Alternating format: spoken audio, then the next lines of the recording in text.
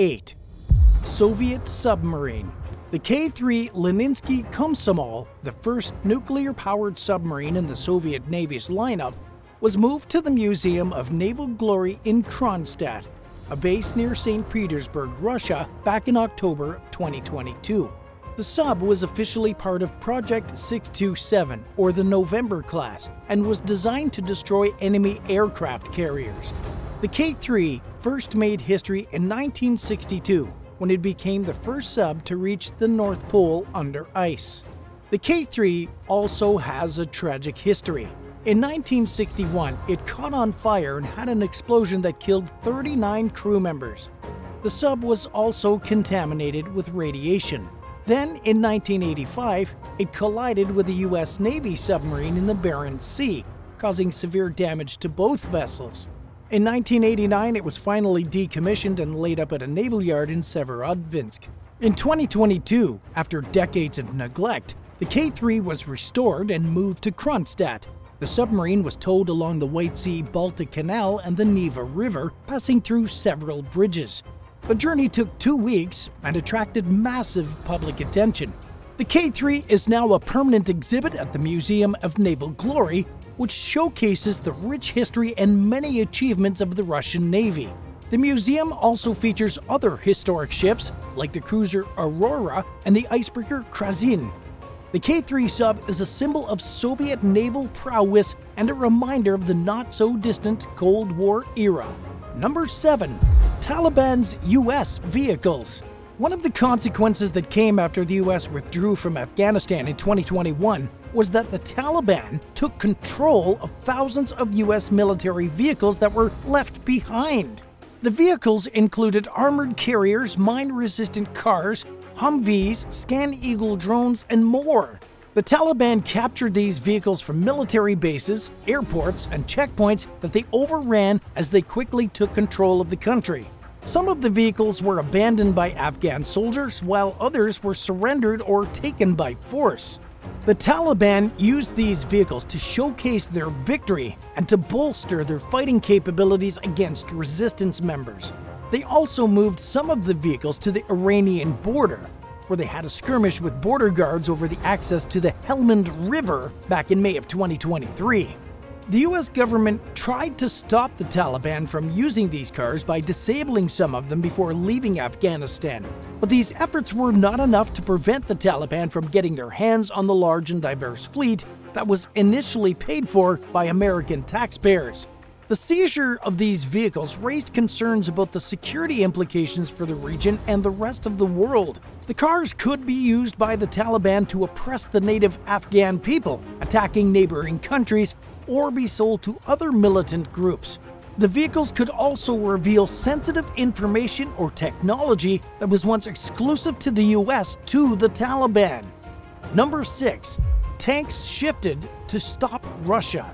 In 2014, the US Army had to move hundreds of tanks and armored vehicles from Germany to Eastern Europe thanks to a NATO initiative set in place to deter Russian aggression. The vehicles were transported by rail, road, and sea across multiple countries.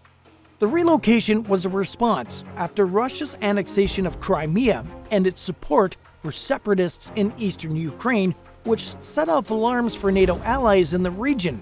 So, the US and NATO wanted to calm their partners and demonstrate their commitment to defense. The vehicles belonged to the US Army's 1st Brigade, 1st Cavalry Division. They were part of the European Activity Set, or EAS, a pre-positioned stockpile of equipment that can be quickly deployed for training or other operations.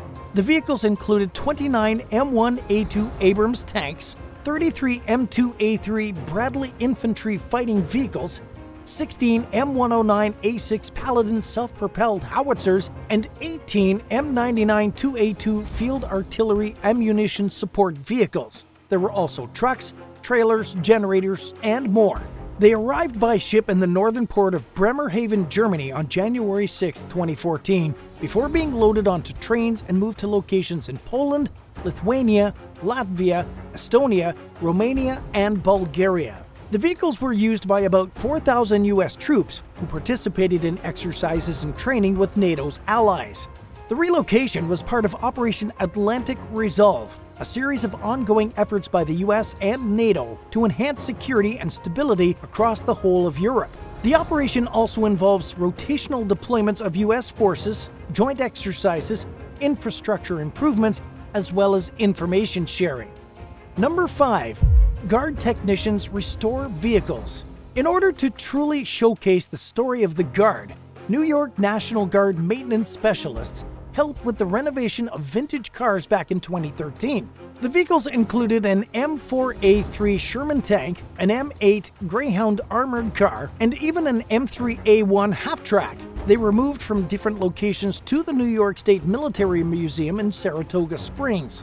The relocation of the vehicles was a challenging task since they were old and fragile. The technicians had to use cranes, forklifts, trailers, and even a few flatbed trucks to move the vehicles safely. They also had to coordinate with local authorities and police teams to ensure smooth traffic while doing so. The renovation of the vehicles was a whole different ballgame, full of labor-intensive and meticulous processes, as they had to be cleaned, repaired, painted, and restored to their original glory. The technicians used their skills to fix the mechanical and electrical problems, replace the missing or damaged parts, and apply the correct markings. They also researched the history and specifications of each car to ensure both accuracy and authenticity. The vehicles were part of the museum's collection of over 10,000 artifacts that illustrate the history and role the New York National Guard played from the colonial era to the modern day. The museum also features multiple exhibits, displays, and programs that educate the public about the Guard's contributions to the country. The relocation and renovation of the historic cars were a way of preserving and continuing the legacy of the New York National Guard and its members.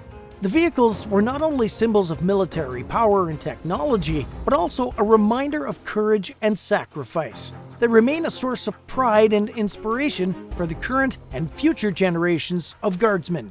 What do you think about the Guard? Let us know in the comments below and subscribe to the channel if you've enjoyed the video so far. Number 4. From Reefs to Museums. On December 7, 1941, Japan launched a history-defining surprise attack on Pearl Harbor, a U.S. naval base in Hawaii. Among the weapons used by the Japanese were 5 mini-subs, each carrying 2 crew members and 2 torpedoes.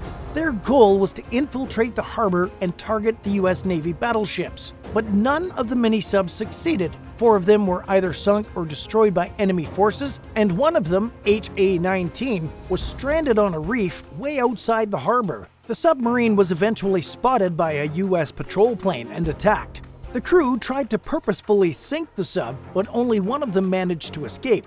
The other, Kazuo Sakamaki, was captured after he washed ashore. He became the first Japanese prisoner of war. The U.S. Navy salvaged the submarine and studied its design thoroughly. They also used it as a propaganda tool to boost morale among Americans.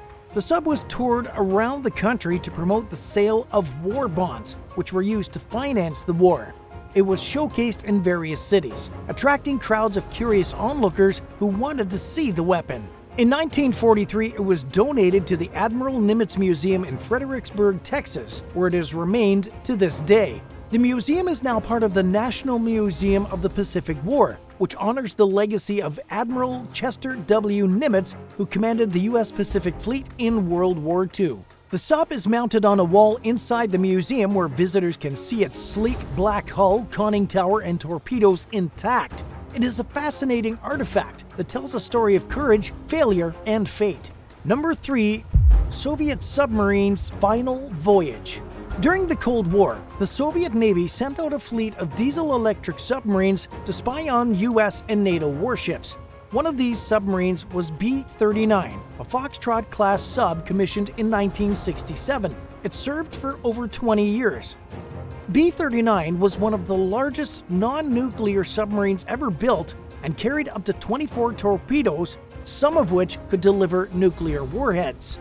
B-39 was assigned to the Soviet Pacific Fleet and patrolled through the North Pacific, the Indian Ocean, and the Arctic Ocean.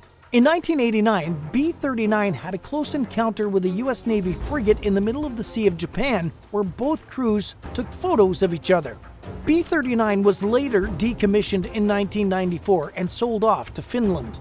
From there, it changed hands several times and somehow ended up in Seattle, Washington in 2002. In 2005, it was purchased by the Maritime Museum of San Diego, California, where it became both an exhibit and an interactive attraction. The museum installed a video, light, and sound production inside the sub called To the Brink of War, which simulated a nuclear crisis scenario. The exhibit aimed to educate visitors about the history of the Cold War. But the submarine also faced many challenges and risks. It was seized by the Romanian authorities thanks to unpaid debts and taxes and had to be released after years of legal battles. It also suffered from corrosion due to saltwater exposure and weather. It required constant maintenance and repairs, which were expensive, and in 2021 the museum decided to withdraw the sub from its collection and scrap it altogether, citing public safety reasons and lack of funds. The fate of B-39 reflects the changing times and circumstances that affect both military equipment and human lives. Number 2. Arctic nuclear subs lifted. In 2020, Russia successfully completed a major operation to lift 2 Soviet nuclear submarines and 4 reactor compartments up and out of the Arctic Ocean, reducing the amount of radioactive material in the area's water by 90%. The project was part of Russia's efforts to clean up its nuclear past and protect the environment from contamination. The 2 nuclear subs, K-27 and K-159, were among the 6 that sank in the Arctic waters between 1965 and 2003. They held about 1 million curies of radiation. The submarines posed a serious threat to the marine ecosystem as well as human health, since they could leak radioactive substances into the ocean. The operation to lift the submarines was taken on by a special vessel called Mikhail Rudnitsky, which was equipped with a crane.